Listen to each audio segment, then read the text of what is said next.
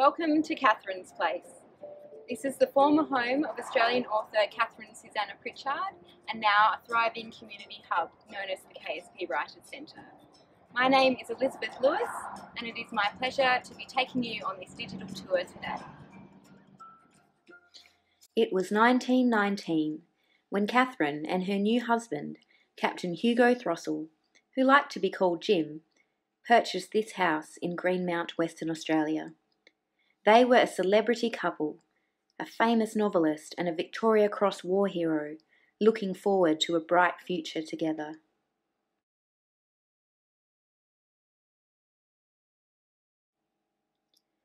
Katharine and Hugo enjoyed settling into the little cottage, with the garden being one of their favourite places to potter. During their first 10 years here, they established a garden with plenty of fragrant flowers, climbing plants and fruit trees for making jam and preserves. They stabled horses, which Hugo named after characters from his wife's stories. They also added verandas with local stone pillars, established a rose garden and planted over 80 metres of plumbago hedge, which still exists today.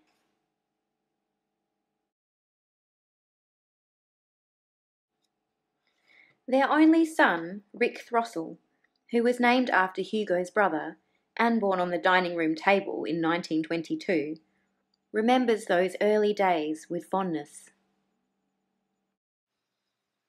When the climbing blackboy roses, wisteria and currants grew, sheltering the house from the late afternoon sun, the veranda was the place where Jim and Katharine could drink the evening sherry as the first cool whisper of the southerly stirred the leaves.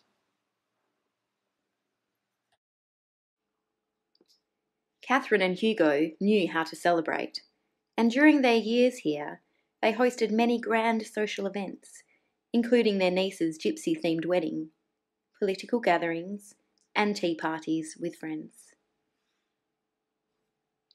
Unfortunately, Hugo's greatest show was his undoing.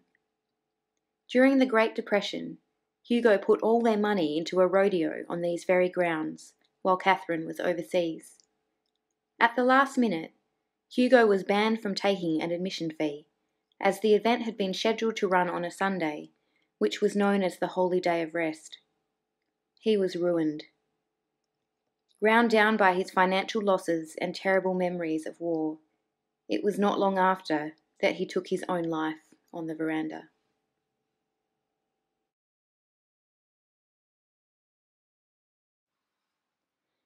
Katharine was devastated by Hugo's death and concludes her autobiography, Child of the Hurricane, with a dedication to him.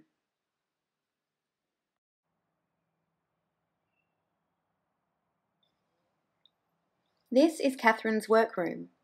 It was built in 1930 by Hugo and a team of local labourers using the royalties of her most famous novel, Coonadoon. There is no spot in Katharine's Place today which feels more filled with her presence. Let's take a peek inside Katharine's workroom.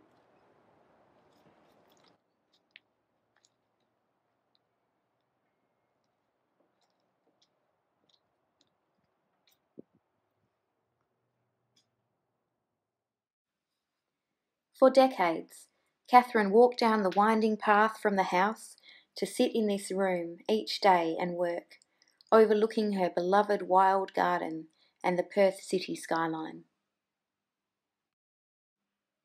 She kept her notes and manuscripts stacked neatly in these cupboards. You can still see the etchings that Hugo carved, which served as labels for her work.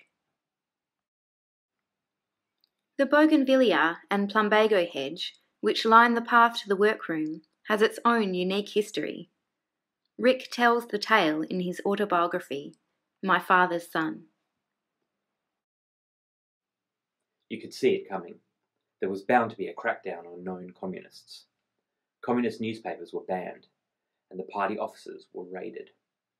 On one of my weekends at home in Greenmount, together we filled an old tin trunk with her most precious books and magazines and all the copies of the Workers' Star we could find.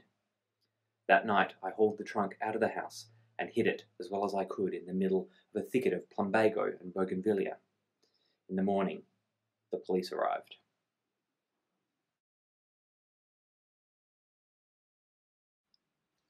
Katharine was an outspoken communist and peace activist, holding ideals for a more just and equal world, free of poverty and suffering. She became known by locals as the Red Witch of Greenmount. Katharine's granddaughter, Karen Throssell, said that Katharine was not offended by this title. In fact, she was proud of it. The buildings and garden at KSP Writers Centre are WA State Heritage listed and have been classified by the National Trust for their demonstration of a way of life, historical significance, and environmental importance.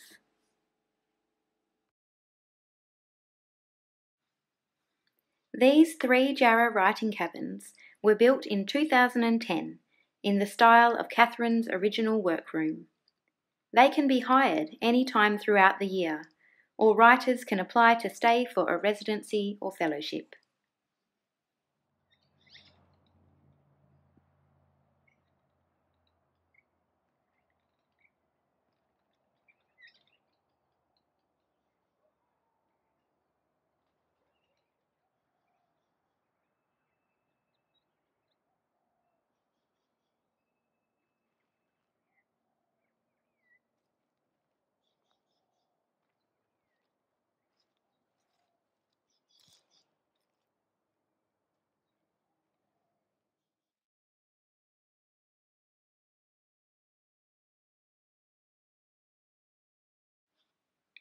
This quaint little building, which is now the KSP Writers Centre office, was originally a wash house.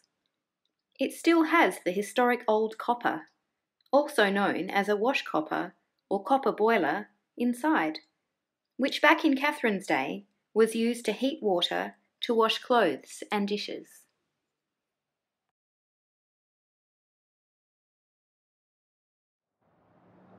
Come inside with me and I'll show you Katharine's house.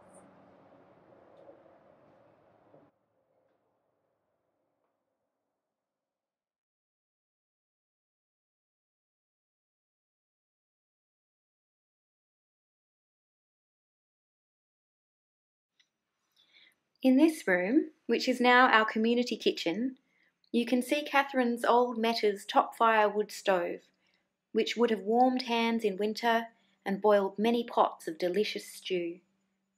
The shelf and pantry cupboards in this room are thought to be original.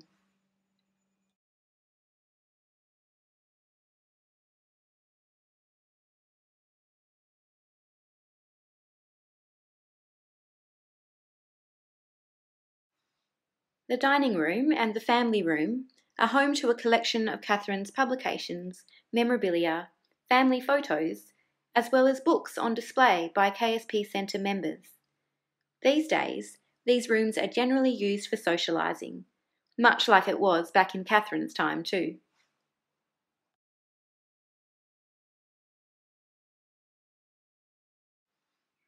Katharine was known for having long conversations with friends over a glass of wine. If it was winter, they would sit by a roaring fireplace. In summer, outside on the veranda with a cup of tea was the best place to be.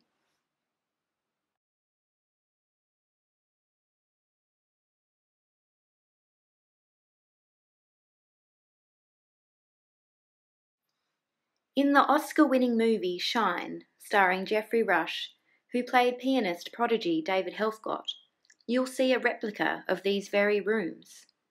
It was here in the late 1960s that an elderly Katharine struck up a friendship with the teenage David and became a mentor to him.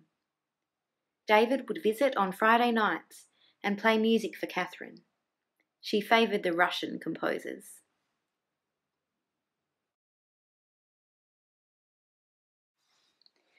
This room was added after Katharine's time.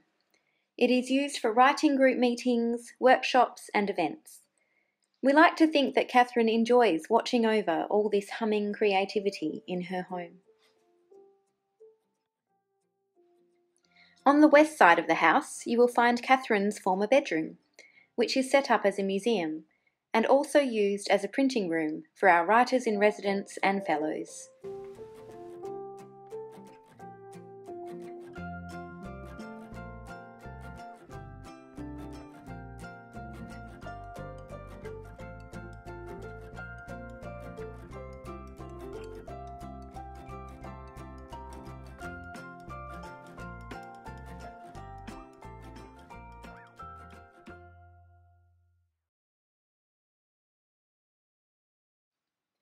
To the right of the hallway is our beautiful little library, where members can browse books or sit quietly by the window and read.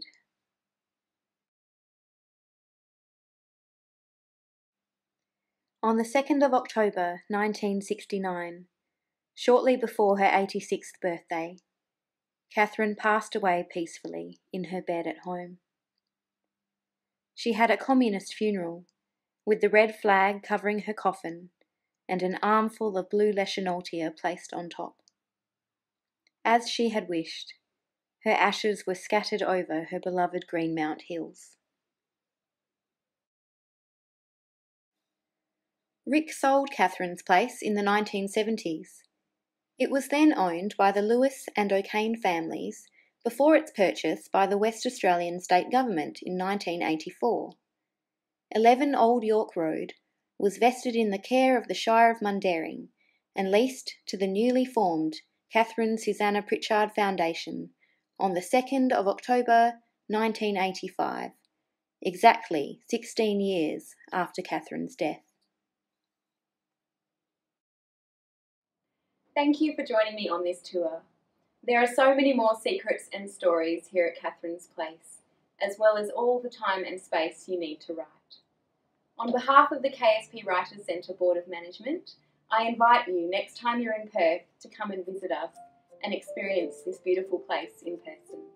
We hope to see you soon.